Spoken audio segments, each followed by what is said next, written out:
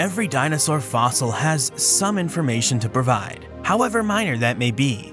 Some are more important than others. The more complete a specimen is, the better. The rarer the dinosaur, the better. That is why every single Pachycephalosaurus, Tyrannosaurus, and Torosaurus are cause for celebration. What might be even more important and valuable are useful specimens of immature individuals from these well-known dinosaurs. That is because juvenile animals are rarely ever found. They are smaller, lighter, and became snacks for other animals more frequently. Discovery of juvenile dinosaurs can provide a broader understanding of ancient biodiversity and ecology. It's just a shame that Tyrannosaurus is so popular because many of the juveniles found so far have been sold off to unknown individuals. The same cannot be said for the latest Tyrannosaurus discovery, made by 8-year-old Liam, 11-year-old Jessen, and their 10-year-old cousin Caden. In the summer of 2022, they were wandering around the Badlands of Marmarth, North Dakota, looking for fossils, when they stumbled upon some large, shiny brown bones eroding out of a rocky outcrop on some BLM land. The kids sent photos of their find to DMNS paleontologist and famed dino mummy finder Tyler Leeson, who confirmed what the kids had found was a dinosaur. Once Leeson got out there to Marmarth, serendipitously his hometown, he was able to confirm that what was found was a medium-sized dinosaur with some good portions of its body preserved. Excavation time. Over the course of 11 days, Leeson, the kids, and a crew from the Denver Museum of Nature and Science excavated, field-prepared, jacketed, and removed the specimen. According to the press kit materials for this discovery, the excavation was a meticulous process. The overlying rock or overburden was first removed using a 70-pound jackhammer and picks and shovels. The crew then carefully excavated around the bones, using specialized tools and techniques to ensure the fossil was not damaged. It was only when the crew were actually chipping rock away from the fossils that they were able to give a tentative identification to it: a juvenile Tyrannosaurus. That made the find extra special.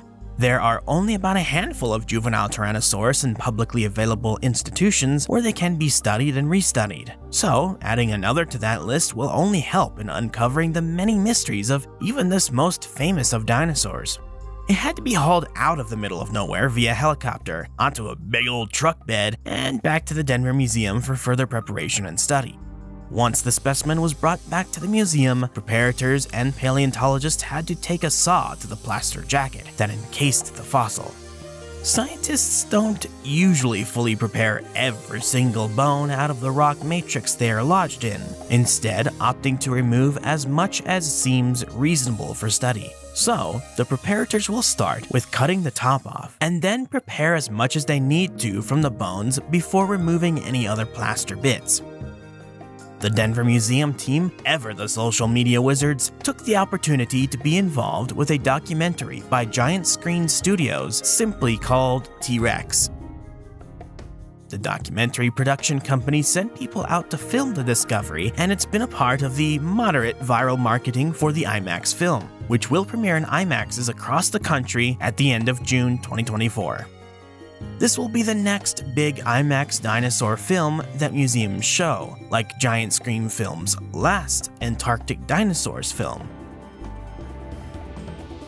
On top of that, the DMNS took a cue from the North Carolina Museum with their lab and display of the Montana dueling dinosaur specimen, which includes a Triceratops and juvenile Tyrannosaurus supposedly locked in mortal combat.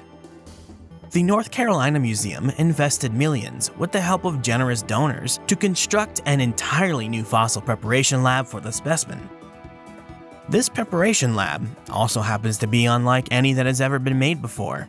It's expressly designed to be open so that the museum visitors can literally walk right up to the staff and ask questions about the specimen as they're chipping rock from it.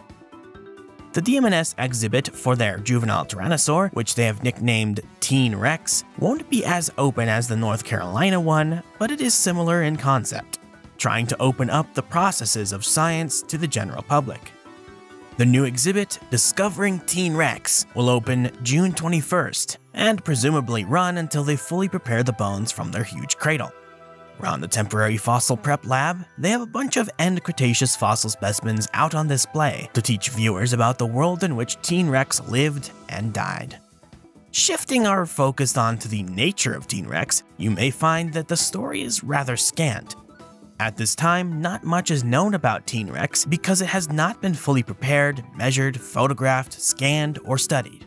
However, some info has still been collected on the critter. The specimen consists of chunks from the skull, the hips and hind legs, and some exceedingly small fragments from the tail. Though this may seem fragmentary, and it is compared to some other specimens, this is still enough bones to be considered a useful specimen. A very tentative size for T.rex has been estimated at around 25 feet, 7.65 meters, and 3,500 pounds, 1.75 tons. I won't bother bringing in Mr. Man here because a better size estimate may be reached when T.rex inevitably gets published on in a few years from now. T.rex has been tentatively labeled a juvenile or subadult Tyrannosaurus rex.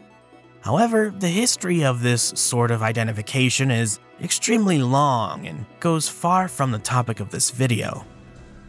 In short, a handful of juvenile tyrannosaur remains have been uncovered from the same rock layers as the giant definitive specimens of Tyrannosaurus rex.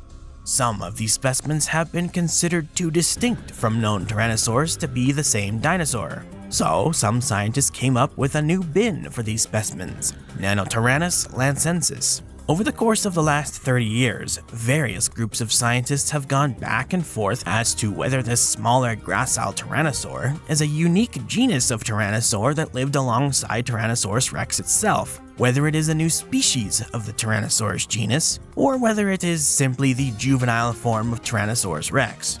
After all, every known specimen of Nanotyrannus is immature, or at least that is what it seems. Data for various anatomical traits for both dinosaurs has been used to conclude one way or the other, but new and better specimens of these young tyrannosaurs will help to narrow down an answer. The weird thing about T.rex is that it's at a size that is in between the largest known specimen of juvenile tyrannosaur, Jane, and a fully adult Tyrannosaurus rex. T.rex is actually one of the biggest juvenile tyrannosaurs ever found. Unfortunately, it is missing the arms. One of the bits of evidence used to separate Nanotyrannus from Tyrannosaurus is that it had proportionally larger arms. How could an animal keep the arms the same size, or shrink them, as the animal matured? Many experts think this is entirely possible, as many animals with us today change their proportions in all sorts of ways as they mature. Another piece of weird data is that Nanotyrannus specimens seem to have more teeth than adult Tyrannosaurus rexes. How or why would they seem to lose entire tooth sockets as they age? Some say this is impossible, while others contend this is entirely plausible. Some of this data is even not super strong either. I sometimes wonder if this issue is hiding a more interesting reality. Maybe some are juvenile Tyrannosaurus rex, and others are juveniles or young adults of another tyrannosaur that coexisted with Tyrannosaurus rex. After all, the majority of late Cretaceous formations and the ecosystems they contain, where tyrannosaurs are found, contain more than one tyrannosaur. New Mexico had Dynamotera, Pachycephalosaurus, and a handful of yet-to-be-published tyrannosaurs. Canada and the northern United States had 3 species of Daspletosaurus, plus Albertosaurus and Gorgosaurus. Then there was Dryptosaurus and Appalachiosaurus from the continent of Appalachia. Don't forget Nanuqsaurus of Alaska, plus Tarbosaurus, Alioramus, Electrosaurus, and Chow-Chow-Saurus from West and Central Asia.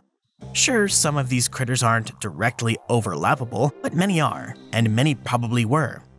You can see why I have restrained myself from going too deep into this topic in videos not literally about the issue.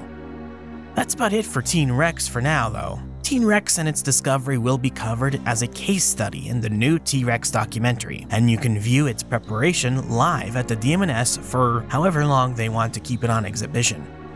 Finally, a happy ending for one of these things. What do you think? Do you think this critter will slay Nanotyrannus once and for all? For more interesting stories about nature, the history of life, or what goes bump in the night, subscribe, like this video, drop a comment in the comment section below, and hit the bell icon to stay in the know with everything Edge. Thanks for watching.